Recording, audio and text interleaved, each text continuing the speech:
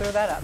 In today's HealthCast, a brand new study out there underway right here in South Florida could ultimately help men with high-grade prostate cancer overcome immune resistance to potentially life-saving treatments. Dr. Feng Liang Yong and his colleagues with the Sylvester Comprehensive Cancer Center are studying how 2 protein modifications impact recurrent prostate cancer's response to immunotherapy.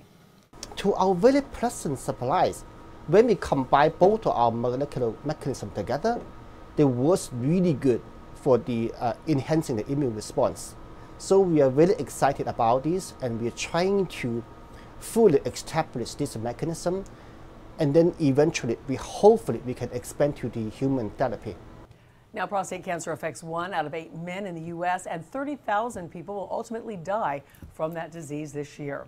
And research shows that up to 20% of women experience cramps during menstruation, and there's some new information out revealing how food can really have an impact on that pain. Researchers found that meat, sugars, salts, and coffee make the cramps worse, while foods containing omega-3 fatty acids provide an anti-inflammatory effect and could lessen the period-related pain. Foods rich in omega-3s include things like seafood, nuts, seeds, and plant oils.